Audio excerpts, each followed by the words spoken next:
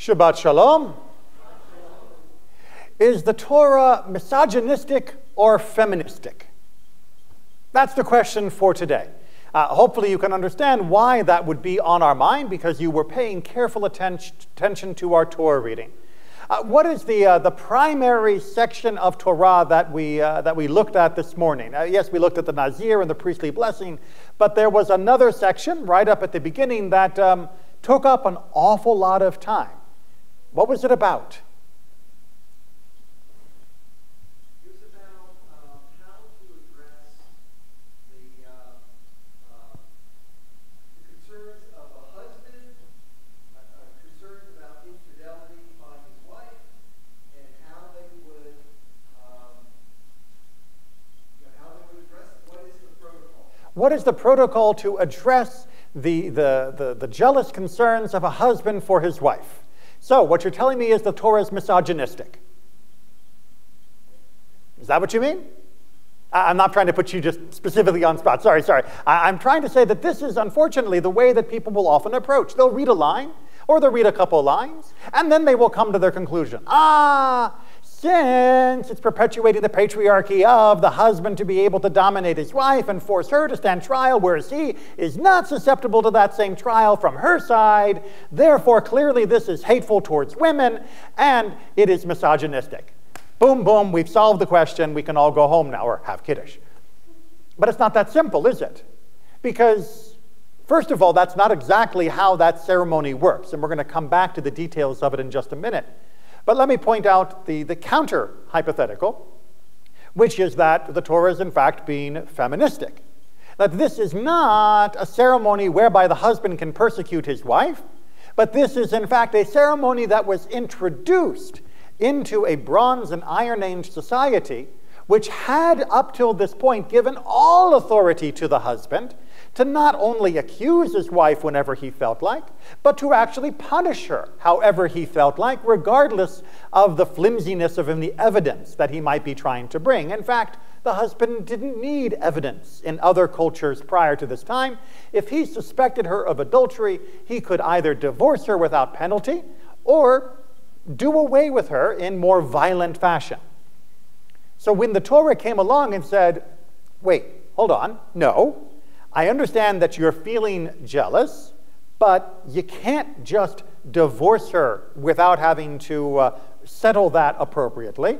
And you certainly can't do violence to her. And you can't handle this privately, you and your family going for an honor killing or some form of public shaming of her just because you've imagined that she has done something wrong. If, Mr. Husband, you really, really think that she has done something wrong, then you will bring her to the altar.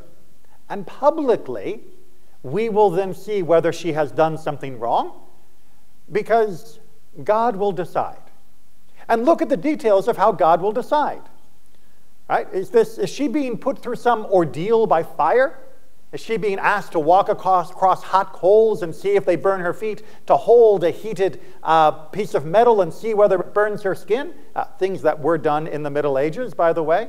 Is she going through the ordeal of water in the classic sense? Throw her in the river, and if she floats, she's guilty, and if she sinks, she's innocent. Right? Good old witch trial things. No. What is actually going to happen to her when she stands at that altar? What is she actually made to drink? That word that comes up again and again in this text, and why the whole section is known as Sota, the text of the bitter waters. What actually is she drinking? Water with some dirt mixed in.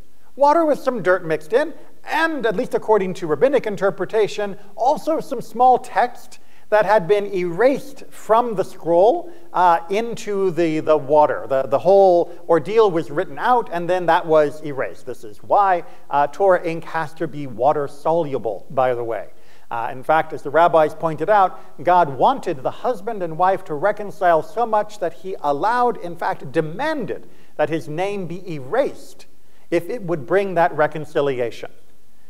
And that ultimately seems to be the purpose of this ritual in context, which is to say, she is going to be forced to drink some slightly muddy water, silty water, which is no worse than what people were drinking back then on average.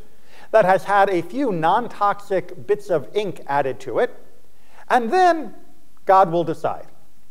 Which means this is not throw them in the river and watch them drown. This is not make them hold on to something hot. This is do something which is completely harmless, and only if she is actually guilty will there be a negative consequence for her.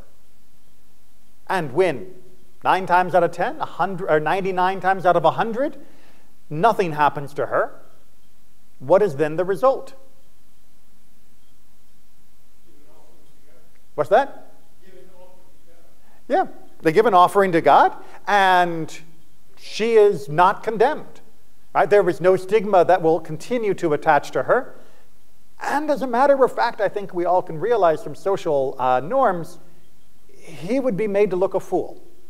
Imagine you have dragged your wife all the way to Jerusalem, and you have forced her to go through this huge ordeal even while she was pleading her innocence. And once you get up there, it's like, aha, God's going to prove what a wicked woman you've been, even though I have no proof myself. And then she comes out without having had anything happen to her. Who was the idiot in this situation? And in fact, the rabbi said that any husband that went through with this ritual was considered as though he was possessed by a spirit of idiocy. That it was the husband that was considered the idiot, the fool, for doing something like this. So therefore, the Torah is feministic, right? It's a feminist document protecting the rights of women against unscrupulous husbands. Well, no, it's not that simple either. The same way that we cannot say that the Torah is misogynistic, we can also not say the Torah is feminist, because the Torah was not dealing in those terms, and it is not easily dissected to be put into those categories. The concepts of both feminism and misogyny are not just whether it is bad for women or good for women. It is an actual ideology. And as such, the Torah, having not been written for either of those ideologies, is not going to reliably produce results that match, that mirror either ideology. And that makes people a little uncomfortable, because we are used to reading things that have a singular point of view that fit within our modern conceptions of what different belief structures have. It turns out that the Torah is not a modern document. I hate to break that to you. I know that reading the English translation, especially the JPS, Jewish Publication Society translation, may fool you into thinking that it is a perfectly simple, easy to understand document, that we understand exactly what it's saying, and thus it sounds modern, and I can then apply my modern categories to it for analysis. It doesn't work like that. Let me point out a little bit of why it doesn't work like that, because with careful analysis, the entire structure of this ritual is in fact made even more different than you might have imagined. So on the surface, it sounds like when the husband gets a bee in his bonnet, he can drag his wife to the altar whenever he feels like it, right? Not so, say the rabbis. Read the text carefully. The redundancy, or seeming redundancy of the terms, and the careful use of different pronouns and the number of targets being used by each of the verbs and adjectives actually yields a very different result. That there is multi-steps going on here. The first step being that he has to actually warn his wife. That there was a warning. He had to go to her in front of witnesses and say, I want you to stay away from Mr. So-and-so. Well, already there is now a huge guardrail that perhaps didn't appear in our modern reading of the simple translation that we have been given, removing all of the incongruities that force us to actually recognize details that are not visible in a simple translation. So, having warned her, she then has to actually violate the warning and be secluded with Mr. So-and-so. Not just he thinks that she was secluded with Mr. So-and-so. Again, there has to be testimony that she was isolated, hidden from view with Mr. So-and-so for long enough that something could happen, which is a whole nother discussion in the Talmud of exactly how long that can take at its minimum. So, first of all, there was a public warning. Then there was actual testimony for the seclusion. And then, says the rabbis, reading the text carefully, at any point she can simply say, you know what, I don't want to do this. divorce me. And then it's done. Or at any point he can say, I don't want to do this. We're not going through with it. And they're reconciled and go on. And also, say the rabbis, at any point along the trip, if he is to violate what he should be doing with her, or for kids in the room, not what he should be doing with her, then also the ceremony is null and void. And in fact, once he takes this to the court in his local town, they will give him escorts to take him and his wife to the altar so that nothing untoward should happen. And then, by the time they are actually there, if it turns out that he, perhaps secretly, has also been having illicit affairs, it turns out God is not going to punish her. Because why would God punish her when he as well is violating these commandments?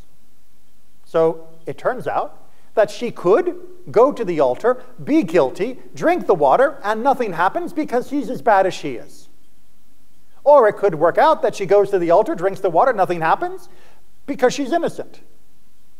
It turns out that this is a really, really unpopular ceremony in the rabbinic literature. That this was a last-ditch effort to try and fix this issue in the family, where the husband had already been so upset that he had warned her and been willing to do so publicly, and that she had been so upset with him that she had been willing to be secluded with the person about which she had been warned, and that they had been willing to go through all the rigmarole to get there, that the rabbis basically said, this is so stupid. Why would people be jealous like this and behave like this? If you really, really don't want to be with her, divorce her.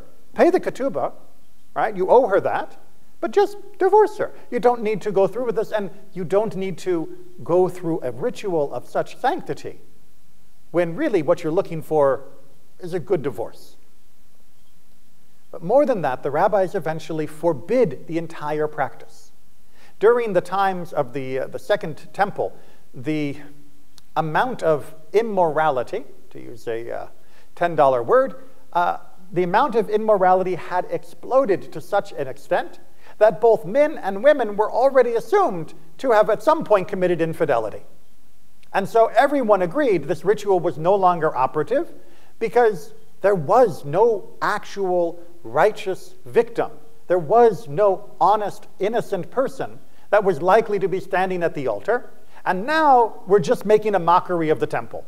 Now we're just making a mockery of God. Now we are dragging God into the midst of a couple squabble, the same way that unfortunately some families will drag their kids into the middle of a messy divorce. And you know what? God doesn't need that. If you're going to behave like this, don't drag it up to the altar and pretend like you're going to be righteous. It turns out that the Torah in this section is neither trying to be misogynistic, promoting the idea that women are somehow inferior or beholden to men, or that men should be allowed to treat women badly. Clearly, it's not promoting that. And like I said, compared to the societies in antiquity and really all the way up until the 20th century in even most European societies, it's actually providing more protection for women than you see elsewhere. But clearly the Torah is also not a feminist document. It is not fully giving women equal rights. Unfortunately, it is still burdened by the social economic shackles of land ownership and the idea of patrilineal descent of inheritance, which is a whole nother conversation. So it is not fully recognizing women as being completely equal in all and every respect, definitely. But what the Torah is doing is trying to say that there is sanctity in a relationship, and that sanctity is protected by both sides. And if either side has decided that they wish to violate that sanctity, then they should simply leave the relationship first. And if they are unwilling to leave the relationship first, and they are instead determined to commit acts of infidelity, then at the very least they could have the good grace to no longer pretend like this is a sacred relationship, and don't drag God into it. Don't try and be holier than thou because you committed adultery twice, but your spouse committed it 3 times. That does not give you the high ground for your moral debate. Acting as though you are the aggrieved party and that God is on your side, when in fact you and your spouse may have both been behaving quite terribly, is unhelpful. Instead, simply have a civil discussion and decide that you need to go a separate way. The Torah was not trying to be misogynistic. It was not promoting modern concepts of feminism. It was trying to promote a concept of sanctity and a concept of there are alternatives in a relationship. It shouldn't come to bringing someone before an altar, but if it does, don't expect it to go your way. And in all honesty, for a situation like this, the Torah offers a much better solution: to simply dissolve the relationship amicably, pay what is owed, and go separate ways. That is the ultimate peace that the Torah is trying to establish.